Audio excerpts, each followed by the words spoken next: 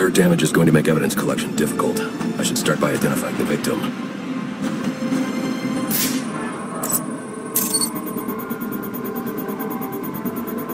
Dental records indicate his name is Alex Kane. He's a small-time arms dealer that frequently works with the Penguin. Cause of death was a gunshot wound to the heart. The fire must have been set in an attempt to cover the killer's tracks.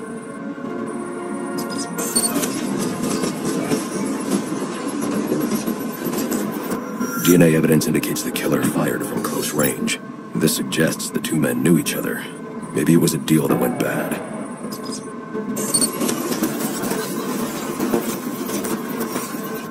Interesting. The fire was actually started by the victim. Chemical residue points to an incendiary grenade. Guess an arms dealer always comes prepared. The spread pattern means the killer would have been trapped here, though. But there's no second body. He must have found a way out.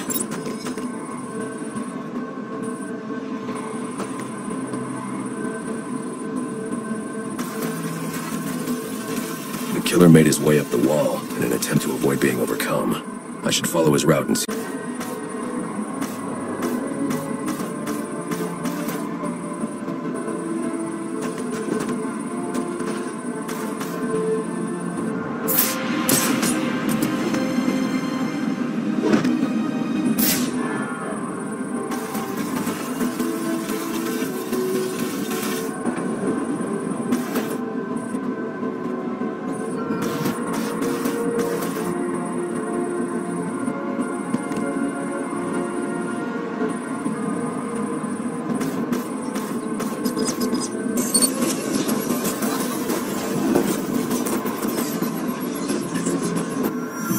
There's no way he could reach that ladder. I should review the crime scene to see how he made his escape.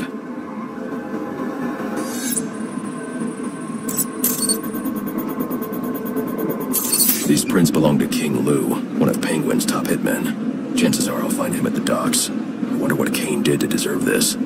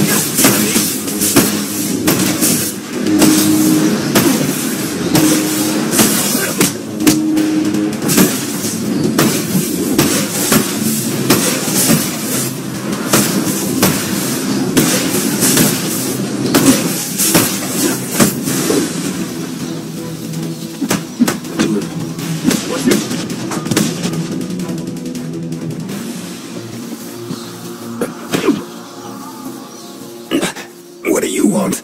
Answers. Did Penguin order you to kill Alex Kane? I don't think so.